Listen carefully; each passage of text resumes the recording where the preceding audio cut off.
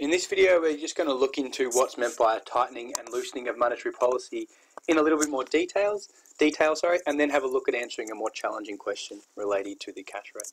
So a loosening of monetary policy is basically when the RBA announces a lower target cash rate. So for example, if they lowered the target cash rate from 3.25 to 3%. To do this, the RBA decreases the amount charged / paid on surpluses and deficits in exchange settlement accounts by the same amount. So if they would decrease, if the RBA decreased the cash rate to 3%, then they would decrease the amount that banks received on their exchange settlement accounts to 2.75% and charge them 3.25%.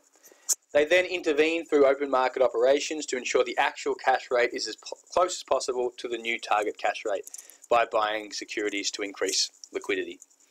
If they want to tighten monetary policy, so from 3.25 to 3.5%, they increase the amount charged or paid on surpluses and deficit exchange settlement account balances. So for example, on the amount charged, they would increase that from 3.5% to 3.75%, and the amount that banks receive would increase from 3.3% to 3.25%. They then intervene through open market operations to ensure the actual cash rate is close as possible to the target cash rate by selling securities to ensure the banks have less liquidity. So, for example, expansionary policy, RBA buys government securities, because they want to increase the amount of cash the banks have. So the banks are going to be the ones selling the securities to get more cash, and the cash rate will decrease.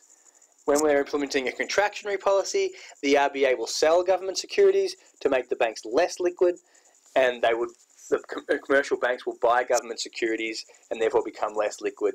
Because they're getting a discount, that's their incentive to buy them, and that will cause the cash rate to increase.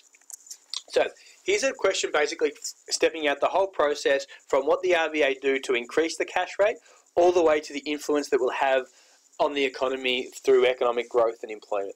So the question is, identify how the RBA will implement a loosening of monetary policy and reduce the cash rate in the economy. Explain the effect this will have on the commercial interest rates and the impact it will have on inflation through 3 of the 5 key transmission mechanisms. So this would be an 8-mark question, for example. That requires quite a little bit of detail. So, first thing, how do they operate a loosening of monetary policy?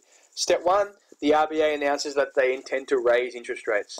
They increase the rate financial institutions are paid on surpluses in exchange settlement accounts balances. So they increase the target cash rate.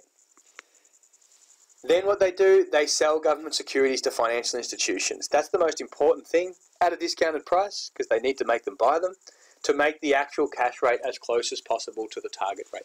It's really important in your answers that you're talking about the actual cash rate and the target rate and comparing those two things. So they increase the target cash rate, they increase the amount banks are charged on their exchange settlement account deficits, then they sell government securities to bring the actual rate as close as possible to the target. This creates a shortage of cash in the short-term money market, less money to lend out to each other, and financial institutions limit the amount they lend, which increases the cash rate. As the cash rate is the base rate of all other interest rates, eventually the increased cash rate flows on to other types of borrowings and loans due to higher funding costs. So you've got to explain the process that occurs.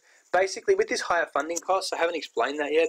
Essentially what happens is when the cash rate's higher, it's the same thing as saying that banks' costs of production are higher if they have deficits in their exchange settlement accounts, and that eventually flows on to higher interest rates for commercial loans as well.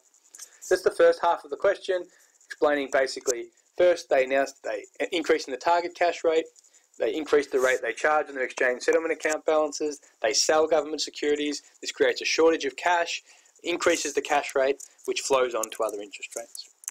Then you've basically got to explain the channels. I should have said this is only 2 out of the 5, not 3 out of the 5, so I'm only explaining 2. So first thing, the cost of credit channel. Higher interest rates will discourage new borrowings as it is more costly to service debt. This will also increase the tendency for savings as the interest received on savings is higher. Households will borrow less money to purchase goods and services, which will decrease consumption spending. Businesses are also less likely to invest because there's higher borrowing costs, so there's less investment spending. And because of this decrease in consumption and investment, there's less aggregate demand, reduced employment, and it decreases demand pull inflationary pressures. So you've got to make links to the incentive for businesses and consumers to get out a loan for full marks. So it's really 2 marks for linking it to consumption spending through our reluctance to borrow and more likely to save, and through investment spending slowing down because businesses don't want to borrow. In the cash flow channel, higher borrowing costs will decrease discretionary income, important term, of those with standard variable loans. Households with mortgages will have to spend more to repay the interest component of their mortgage and will decrease consumption in other products. Businesses also have less money to invest as they are paying more to service their old loans, so this will again decrease investment spending and overall reduce aggregate demand and demand pull inflationary pressures. You've just got to focus on demand. It's not important to link it to firms having higher costs of production if they've got interest rates, existing loans, and linking it to cost push inflation is less important. You could have talked about the exchange rate channel, the availability of credit, or the asset price channel as well, as long as you link it to inflation.